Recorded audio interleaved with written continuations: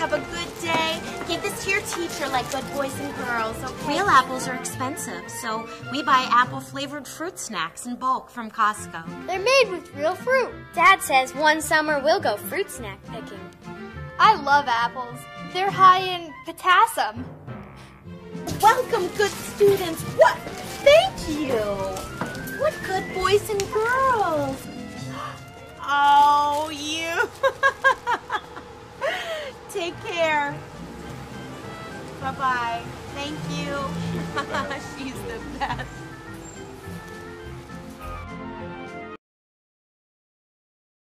I like to walk to school.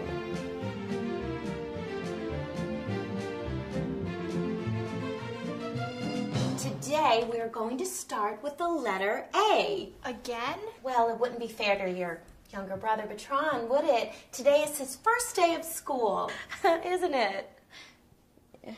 So, what are some words that begin with the letter A? Yes, you. 8. Now, do you mean the number or the past tense of eat? I'm pretty sure that past tense is Latin for a bee's nest that is set on fire. Sure, that's one. That's a word. Good. What's a letter? I'm pretty sure a letter is one of the numbers. Okay, little bunnies, you know what to do when we see beer. Beer's a lot like orange drink, but with sin.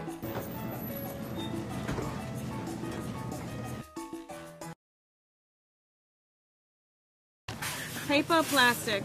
People say that multiple pregnancies don't exist in nature, but I believe bears would if they could. There's 2 different types of bags, paper or plastic. Bitch, how big is your pussy? I mean, I'm asking her paper or plastic, and she talking about her big-ass pussy and her kids. I mean, I should have put the groceries in her pussy. Her pussy's so big. Sex with her must have been like looking for your car at the airport. Ew! I mean, people must be crawling in there watching movies on IMAX. Yeah, she has to register to vote 2 times. One for herself and one for her pussy. Her pussy's independent. How big is your pussy? No, we don't ask our kids to not date. We lay out the options. We say, on one hand, you have courtship, free of guilt, and on the other, you have fornicating, like a beast in a field, covered in a pink dust. Mud. And then we ask them to make their own choice, the right choice. You know, sometimes I just want to put my head on the blanket and the pillow on my body. Me too.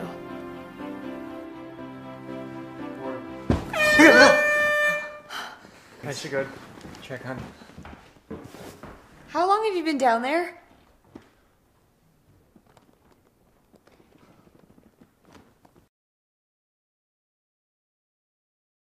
Oh, it was so nice to have Cousin Jamie come over. I was able to tell her about baby number 17. 18. And, you know, this little pizza bite is about to pop right out of my toaster oven. Delivery. No one else knows about it, though, besides Bill. And God. How a baby's made. Well, I mean, take one of these and one of these. The ring goes on the finger. You get married.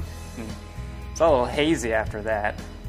Women are like cornucopias, where they're spilling forth fruits and cheeses and babies. And sometimes the babies are holding those cheeses. Baby cheeses.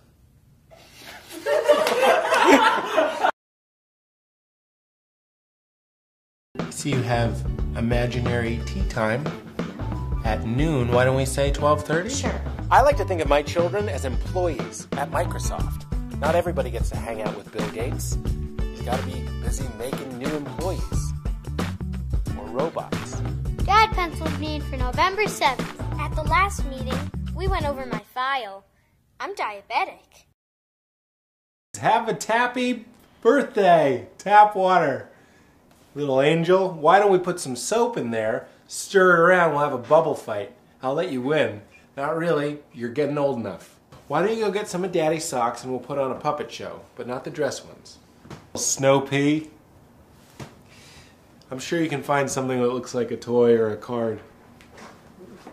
It's tap water. Why don't you go find one of Daddy's shirts and wear it like a body sock? Okay? Okay, Prince?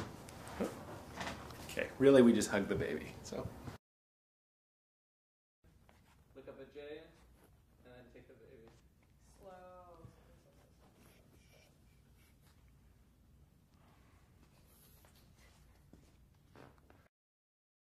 You know, a lot of people ask me, Bill, hey, why so many bleeping kids? And the answer is that Bill and I have always wanted to form a community of Engvalls to mold with our values so that after we're long gone, we can live forever.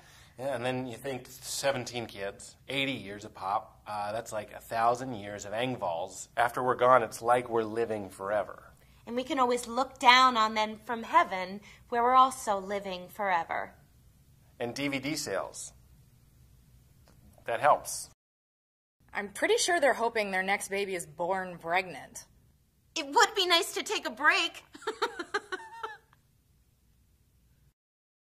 All the kids have B names because of Uncle Bill's favorite Bible story. My favorite Bible story is Balaam, because God spoke to Balaam through his ass. And if God can speak to Balaam through an ass, he can use us. And my name is Bill. To meet you. It's great to meet you. We have a ham radio in the basement, which is kind of like internet chatting, but with Russian foreign exchange students. So.